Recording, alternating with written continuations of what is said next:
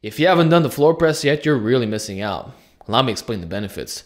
The first thing is that you're building incredible dead stop strength.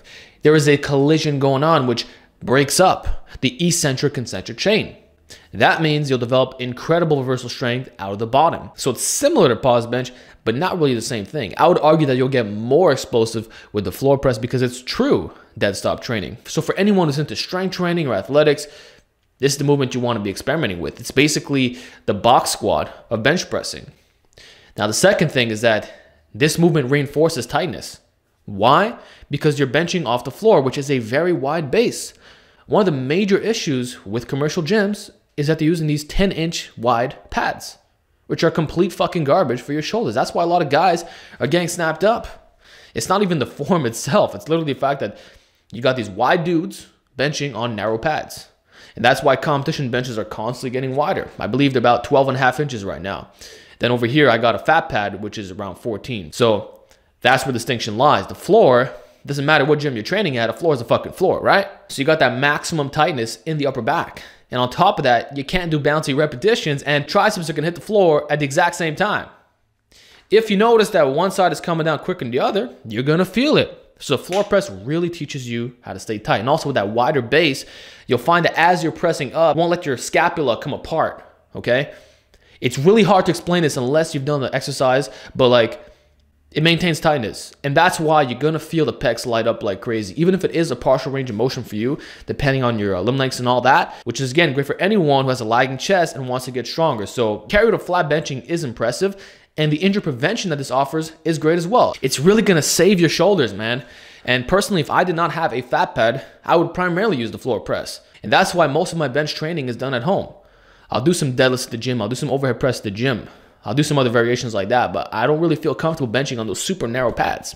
So the floor press is great for anyone who wants to avoid shoulder problems and even pec strains as well, because that can certainly occur. And you're doing it in a way that 100% suits your physiology. It doesn't matter what your build is. Once your arms hit that ground, that's all there is to it. And there's no special techniques that you can do to get out of that. You can't arch like crazy because you're not gonna be resting on the chest. The exercise is complete once the triceps are on the ground. That's why it's so special. Another thing too in regards to safety is that you don't need spotters. That's another thing that's amazing about this exercise. Some of you are benching power racks that don't have adjustable holes. See what I got going on here? They're closely spaced apart.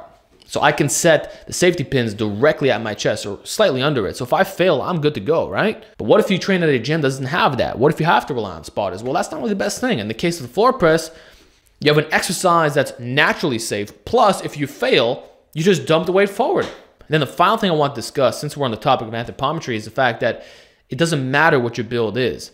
You can have T-Rex arms like me, you could have super long arms. The floor press will still benefit you for all the safety things I talked about before in addition to carryover, but also the fact that you're emphasizing different things. Louis Simmons always said that the floor press is the universal sticking point, right? I don't know how valid that is for raw benching, but regardless, it doesn't matter who you are. If you have short arms, you basically have a glorified pause bench. You have a movement that is more difficult. Like for me, I don't think I could do more than 350. So for guys with the shorter arms, it becomes more of a humbling type lift, getting more out of less weight scenario.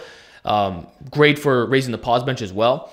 And then for guys with longer, you're getting an overloading movement. And I would say that's really good if you're throwing chains on top of it. So I would say that the longer your arms are, the more jacked the triceps are gonna get from doing floor pressing. And we might even say better carryover to things like inclines and overhead press because you're not getting as deep of a stretch on the pecs. But again, they're still being lit up like crazy given the tightness and all that. So don't stress about the range of motion in the first place, right? But what I'm trying to say is that it doesn't matter what your anthropometry is. It's an exercise that can benefit everybody from a safety and strength training perspective. And you're either gonna get overload or more or less weight. It's one of those two scenarios, and either way, that's a great fucking deal. So use it however you like. I enjoy maxing out on the floor press. You can do close grip, you can do wide, you can even do floor press with chains and actually bands as well, but that's a lot more difficult to set up. The way you do that is with short bands, but again, it's really hardcore. And that's about it. You can use a Swiss bar, dumbbells, all kinds of different variations. So for anyone who wants to prevent overuse, throw it in as a max effort exercise or just use it for volume work as well, 3x10, whatever, give the floor press a shot. So do it and let me know how those gains blow up.